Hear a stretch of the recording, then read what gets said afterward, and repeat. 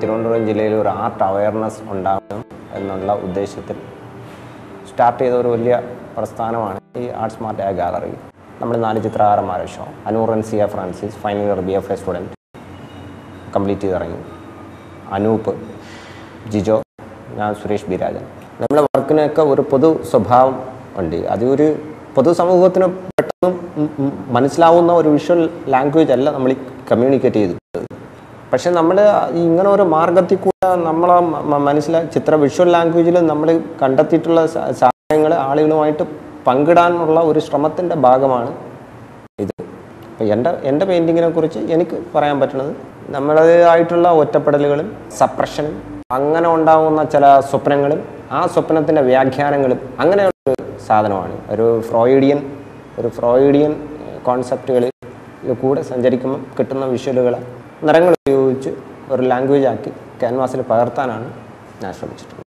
എൻ്റെ 5 പെയിൻറ്റിങ്ങാണ് ഞാൻ ഇവിടെ എക്സിബിറ്റ് ചെയ്തിട്ടുള്ളത്. ടൈറ്റിൽ ഒന്ന് ഫസ്റ്റ് പ്ലേസ് ചെയ്തിരിക്കുന്ന കേജ്ഡ് ഡ്രീംസ് എന്ന് പറഞ്ഞാൽ ഒന്ന്, ഫാൻറ്റസീസ് ഓഫ് റിയാലിറ്റീസ് എന്ന് പറഞ്ഞ് 2 പെയിൻറ്റിങ്ങൾ ഞാൻ എക്സിബിറ്റ് ചെയ്തിട്ടുണ്ട്. യാഥാർത്ഥ്യബോധമുള്ള ഒരാളിൻ്റെ ഫാൻറ്റസികൾ എന്ന് പറയുന്ന അത് ഒരു ഫ്രോയിഡിൻ്റെ ഇൻ്റർപ്രിട്ടേഷൻ ഓഫ് ഡ്രീംസിലെ ആ ബുക്കിൽ തന്നെയുള്ള അതേ വാക്ക് തന്നെയാണ് ആ പെയിൻറ്റിങ്ങിനും യൂസ് ചെയ്തിരിക്കുന്നത്. ആ സീരീസിൽപ്പെട്ട ഒരു പെയിൻറ്റിങ്ങാണ് ഈ പെയിൻറ്റിങ്, ഇപ്പോൾ കാണുന്ന പെയിൻറ്റിങ്. ഒന്ന് കേജ്ഡ് ഡ്രീം. നമ്മൾ ഒരു ഫെമിനിസ്റ്റിക് ആയിട്ടുള്ള ഒരു സാധനം. അതിനകത്തുള്ള നമ്മൾ അടക്കപ്പെട്ടതിനകത്ത് നിന്നുകൊണ്ട് എക്സ്പോസ് ചെയ്യാൻ വെമ്പുന്ന ഒരു ചില ഫീലിങ്സും അത് നമ്മൾ വിഷ്വലിലോട്ട് വരുമ്പോൾ അതുണ്ടാക്കുന്ന ഫീലിംഗ് കളറുകളിലൂടെ നമുക്ക് എങ്ങനെ എക്സ്പോസ് ചെയ്യാൻ പറ്റും എന്നുള്ളതിൻ്റെ ഒരു എക്സ്പെരിമെൻറ്റ്സാണ് എൻ്റെ ഫസ്റ്റ് പെയിൻറ്റിങ്. എൻ്റെ പെയിൻറ്റിങ്ങിലെല്ലാം ഉള്ള ഒരു സാധനം ഇല്ലൂഷൻ, ഹാലൂസിനേഷൻ അങ്ങനെയൊക്കെയുള്ള സൈക്കോളജിക്കലായിട്ടുള്ള കോൺസെപ്റ്റുകളെയാണ് ഞാൻ ബേസ് ചെയ്തിട്ട് പെയിൻറ്റ് ചെയ്യാറുള്ളത്. ഇപ്പം ഒരു ഭാഗത്ത് മൊണാലിസയുടെ പോർട്രേറ്റ് ചാർക്കോളിൽ ചെയ്തിട്ടുണ്ട്, വേറൊരു ഭാഗത്ത് ഇതുണ്ട്.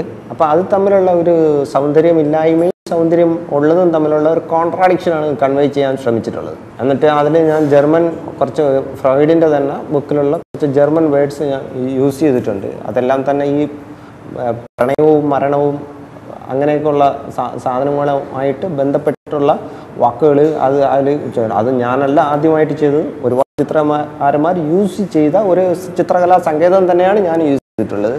ഞാൻ ഇതിനകത്ത് യൂസ് ചെയ്യാൻ ശ്രമിച്ചതെന്ന് പറഞ്ഞു കഴിഞ്ഞാൽ ഒരു സൗന്ദര്യവും സൗന്ദര്യമില്ലായ്മയും തമ്മിലുള്ള വൈരുദ്ധ്യം, അത് ഫ്യൂസ് ചെയ്യുമ്പോൾ ഉണ്ടാകുന്ന എനർജി, അത് വിഷ്വലൈസ് ചെയ്യാൻ ശ്രമിച്ചതാണ്.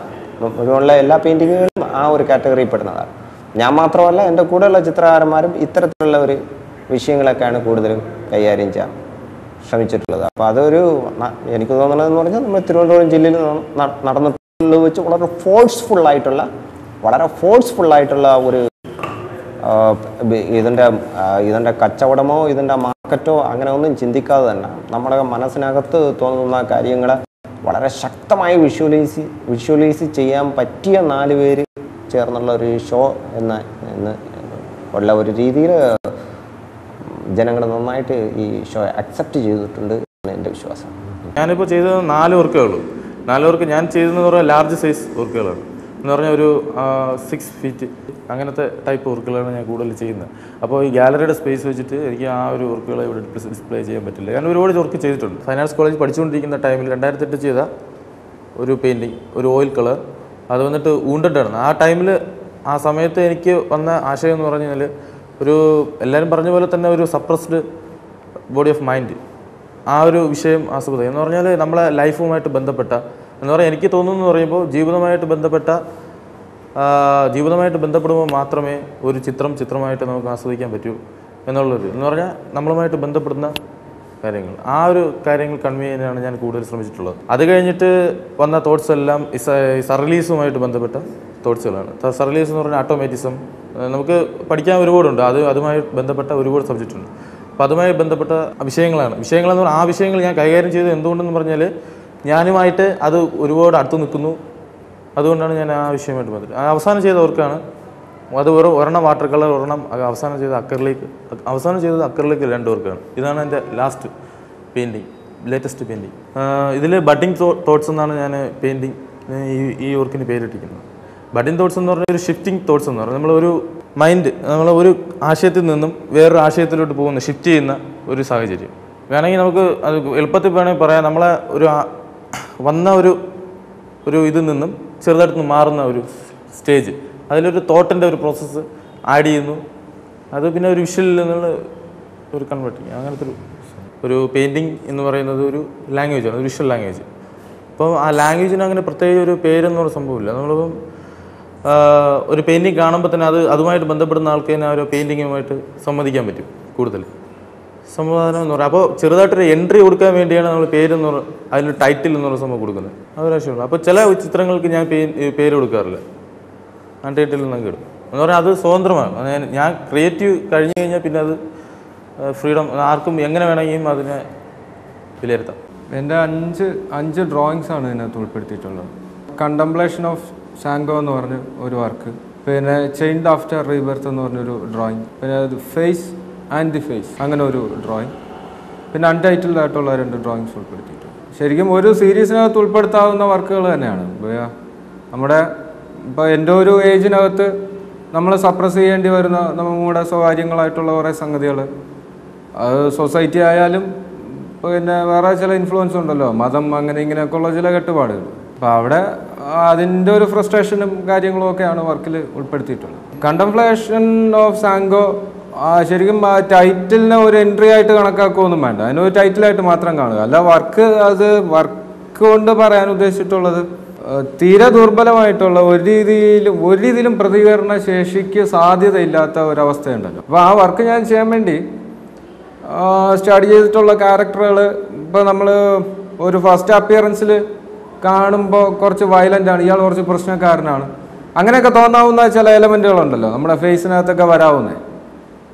അങ്ങനെയുള്ള സാധനങ്ങളൊക്കെ ഒഴിവാക്കി വളരെ ശാന്തരായിട്ടുള്ള ചില ക്യാരക്ടറുകളെ സ്റ്റഡി ചെയ്തിട്ട് അതിനകത്ത് സംഭവിക്കാവുന്ന വയലൻസ്, അങ്ങനെ ഒരു ടിപ്പിക്കലായിട്ടുള്ള ഒരു സാധനം കൊണ്ടുവരാൻ ശ്രമിച്ചിട്ടുണ്ട്. ചെയിൻഡ് ആഫ്റ്റർ റീബർത്ത് ആണ് രണ്ടാമത് പറഞ്ഞതെങ്കിൽ അതിനകത്ത് റീബർത്ത് എന്നുള്ള വാക്ക് ഉപയോഗിച്ചിട്ടുള്ളത് ഒരു മരണാനന്തര ജനനമോ അങ്ങനെ ഒരു സംഭവമൊന്നും അല്ല. അപ്പോൾ നമ്മൾ ജനിച്ചു കഴിഞ്ഞാൽ നമ്മളെന്നുള്ള നമ്മളുടെ വ്യക്തിത്വം നമ്മൾ മനസ്സിലാക്കുക, നമുക്ക് സ്വന്തമായിട്ട് ആഗ്രഹങ്ങൾ ഉണ്ടാവുക, നമുക്ക് ശരിക്കും പറഞ്ഞാൽ ഒരു വ്യക്തിത്വം ഫോം ചെയ്യപ്പെടുന്ന ആ ഒരു പീരീഡിനെയാണ് ഒരു റീബർത്ത് ആയിട്ട് ഞാൻ ഉദ്ദേശിച്ചത്. അപ്പം അങ്ങനെ ഒരു സംഭവം, നമ്മളെന്താണ്, നമ്മളെ കൊണ്ട് എന്ത് കഴിയും എന്നൊക്കെ ഒരു ബോധം നമ്മളിൽ ഉണ്ടാകുമ്പോൾ നമ്മളെ സാധ്യതകളൊക്കെ എവിടെയെങ്കിലും തളയ്ക്കപ്പെടുന്നുണ്ട്. അത് എല്ലാവർക്കും, എവരിബഡി ചേഞ്ച്. അത് എന്നെ ബാധിച്ചിട്ടുള്ള ചില സംഗതികൾ, പ്രത്യേകിച്ചും എന്താണ്, അതിനകത്ത് സെക്സിൻ്റെ ഒരു സപ്രഷനാണ് ഉദ്ദേശിച്ചിട്ടുള്ളത്. സെക്സ് വളരെ പാപമാണ്, മോശപ്പെട്ട ഒരു സംഗതിയാണ്, വളരെ രഹസ്യമായിട്ട് കൈകാര്യം ചെയ്യേണ്ട ഒരു സാധനമാണ്. അങ്ങനെയൊക്കെ ഉള്ള സംഗതി കുറച്ചുകൂടെ വൈഡായിട്ടുള്ള ഒരു സ്റ്റഡിയും കുറച്ചുകൂടെ സ്വാതന്ത്ര്യമൊക്കെ അതിനകത്ത് വേണം എന്നുള്ളൊരു അഭിപ്രായമാണ് ആ വർക്കിനകത്ത്. The face and the face എന്ന് പറയുന്നതും ഒരു എന്താണ്, ഭയങ്കര ത്വരയോടുകൂടെയുള്ള കിട്ടാൻ സാധ്യതയില്ലാത്തൊരു സാധനത്തിനോടൊക്കെ കാണിക്കുന്ന ഒരു ക്രേവിങ് ഉണ്ടല്ലോ, അങ്ങനെ ഒരു സംഭവം. പിന്നെ അതിനകത്തൊരു മെയിൽ ഫേസും ഒരു ഫീമെയിൽ ഫേസും ആണ് ഉൾപ്പെടുത്തിയിട്ടുള്ളത്. അപ്പോൾ അതിനകത്തുനിന്ന് വായിച്ചെടുക്കാവുന്ന കുറേ സംഗതികൾ തന്നെയാണ്. അപ്പോൾ എൻ്റേതായിരിക്കണം, എൻ്റെ ഒരു ഐഡിയൽ സാധനം ആവണം എന്നൊക്കെ ഉള്ള താല്പര്യമുണ്ട്. അങ്ങനെ തന്നെയാണ് വർക്ക് ചെയ്തിട്ടുള്ളത്.